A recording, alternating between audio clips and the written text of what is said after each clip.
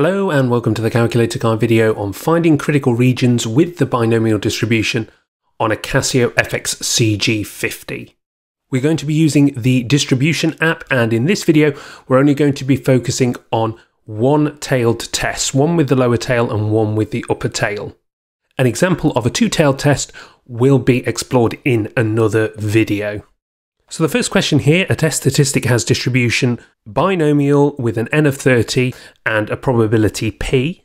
Now we're given that h0 p equals 0.7 and h1 p is less than 0.7. You can see that we've set up for a one-tailed test there.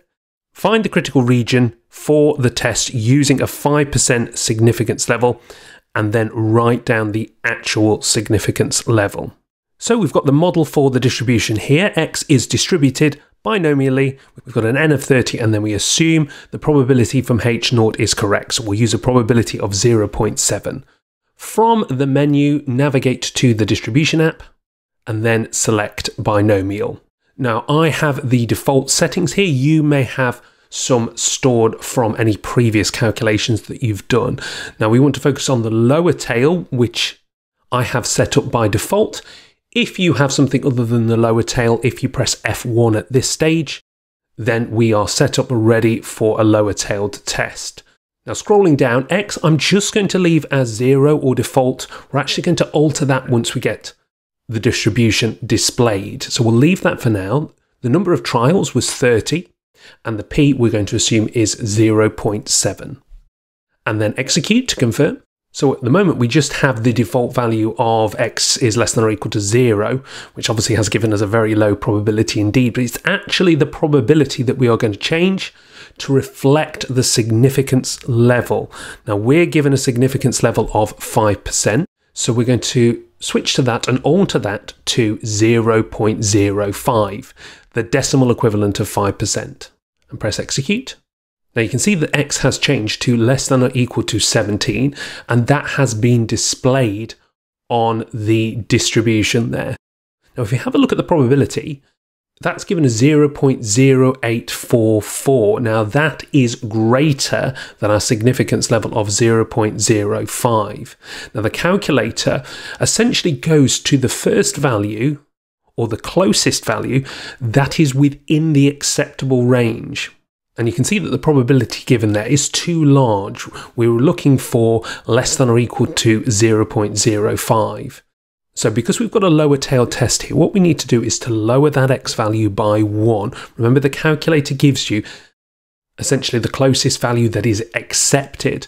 What we want to do is to find out what value would cause us to reject the null hypothesis. And for that, as we've got a lower tail test, we're going to input 1 less than 17, so 16, and enter. And you can see here that that has altered the probability to 0.04. So we can answer the two parts of the question now. Find the critical region. Well, it is going to be where x is less than or equal to 16, and the actual significance level is the probability that is given here, 0.04. Incidentally, if you do want a greater number of significant figures on your probability, you can highlight that and press Option and then F1 for edit, but it was very, very close to 0.04 for this particular example. The second question now, and this is going to be an upper tail test.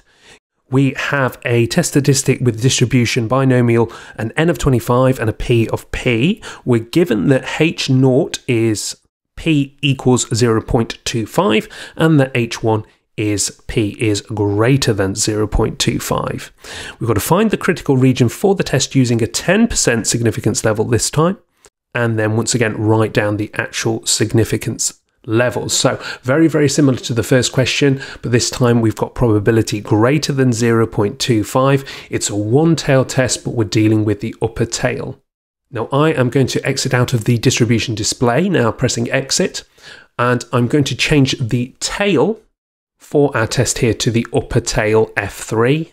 X I'm just going to leave as, well, that was 16 from our previous question. We're going to alter that within the distribution display, but we do need to change the number of trials.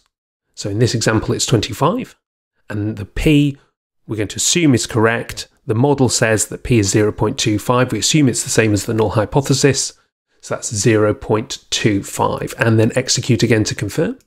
You can see by default it doesn't really display as anything, but we are going to change the probability to reflect our significance level. So the significance level that we want is 0.1. Now the orientation of the inequality will mean we can put in the significance level directly. We don't need to put in 0.9. We can put in 0.1. It's focused on greater than or equal to values. Press execute. And once again, what's happened is we've got x of greater than or equal to 9. The calculator has focused on the closest value that is within the acceptable region. You can see that the probability is given as 0.1494. That is far too large. That is not less than or equal to 0.1 or 10%.